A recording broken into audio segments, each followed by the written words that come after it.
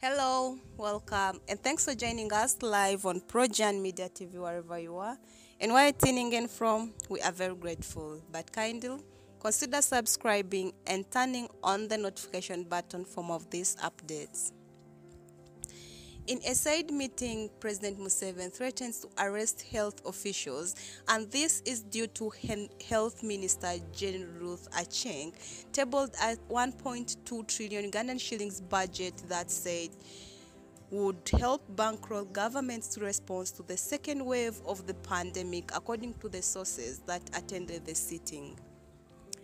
Once again, thanks for joining us live on Projan Media TV. Let's take more look into some of these details. President Museveni has reportedly raised questions about the honesty of Ministry of Health officials headlining the fight against COVID-19.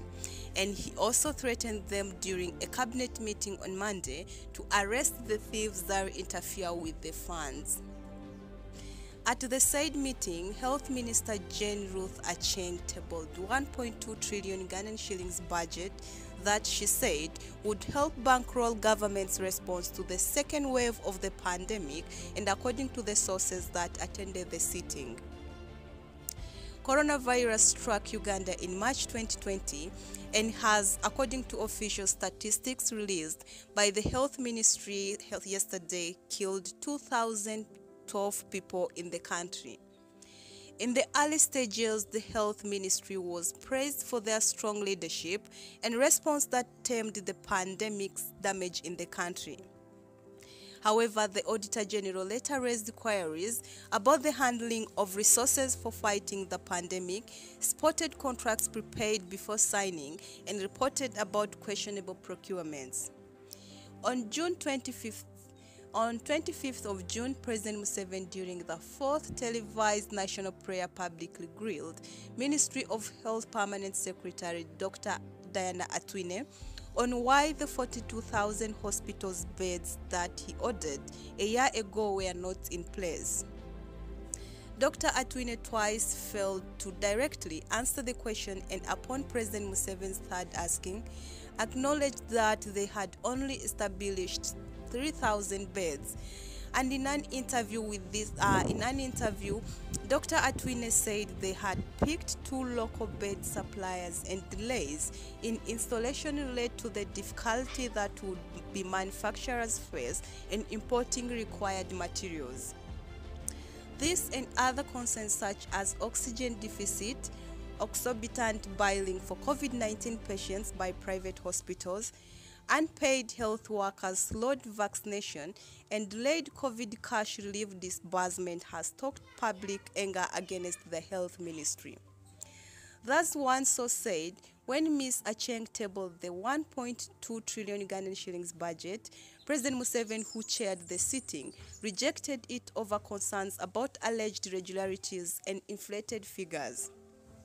Mr. Museveni, who informed ministers that he had consulted oxygen manufacturers in and outside the country, reportedly said the 4,906 billion Ugandan shillings quoted in Dr. Acheng's budget for installation of oxygen plants was at variance with prevailing pre-market prices. Cabinet had that with 250,000 US dollars, that is about 889.8 million Ugandan shillings, an investor can establish an oxygen plant that produces about 500 cylinders of oxygen per day. The president, according to cabinet sources, instructed Prime Minister Robina Nabanja to meet steel manufacturers to under the cost of oxygen production. And separately, Finance Minister Matia Kasaija, in apparent response to the President's concerns, told colleagues that he had already written to the Auditor General asking him to conduct forensic audit into Ministry of Health's COVID management of finances, advanced for pandemic responses, and the report is expected in 3 months.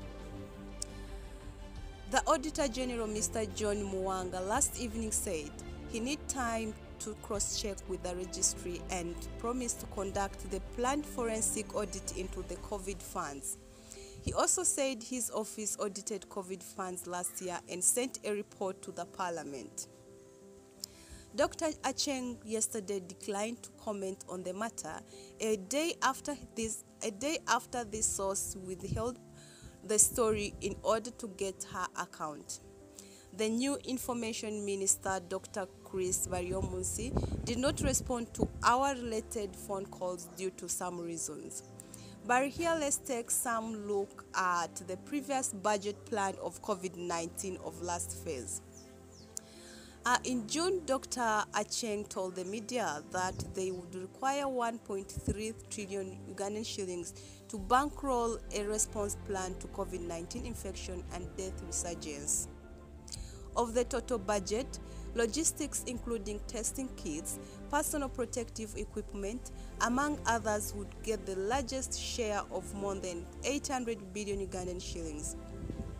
Coordinations will be 12 billion Ugandan shillings. Surveillance will be 59 billion shillings. A laboratory will cost 84.9 billion Ugandan shillings. Case management 93.8 billion shillings, and risk communication will be 68 billion Ugandan shillings. Community engagement will be 6.5 billion shillings. Continuity of essential services will cost 114.1 billion Ugandan shillings. Strategic information research and innovation will be 70.3 billion Ugandan shillings, and vaccination will cost 2.6 billion Ugandan shillings. That is according to General Ruth's 1.3 trillion Ugandan shillings budget.